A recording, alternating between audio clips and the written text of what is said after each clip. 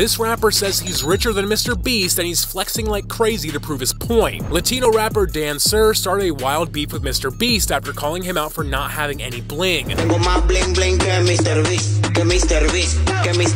it gets worse, since Dan later accused Mr. Beast fans of vandalizing his cars. No sé cómo supieron que era mi carro. Mira cómo me lo rayonearon los seguidores de Mr. Beast. Viva Mr. Beast. But this isn't even the craziest part about him, because he did the most insane thing ever and took flexing to a whole new level after he surgically implanted expensive chains into his head, just so he could rock some shiny golden locks. So this guy has these gold chains inserted into his head? And these chains aren't cheap. Tengo 3 Bugattis en la cabeza. Yo no los manejo.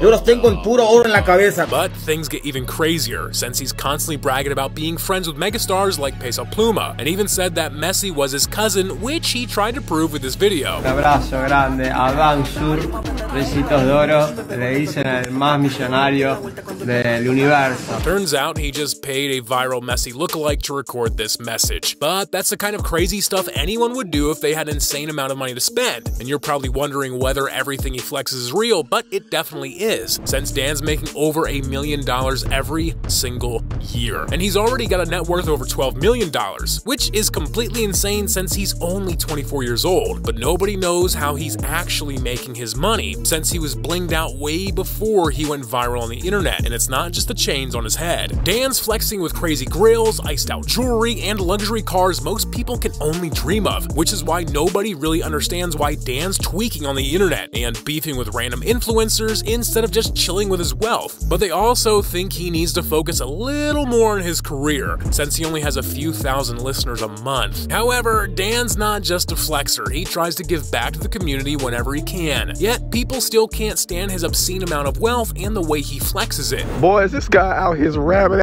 mind? What would you have to go through in your life to think it's a good idea to implant gold chains in your head permanently? I mean, that's easy to understand when your favorite rapper's paying Messi impersonators just to get some clout. But despite all those jokes and comments, Dan's thriving online with over 7 million followers on TikTok, which means that he's got an audience that loves keeping up with his out-of-pocket antics. So is Dan Sur Beast just a rich guy who's bored out of his mind, or is he simply the best flexer we've ever seen?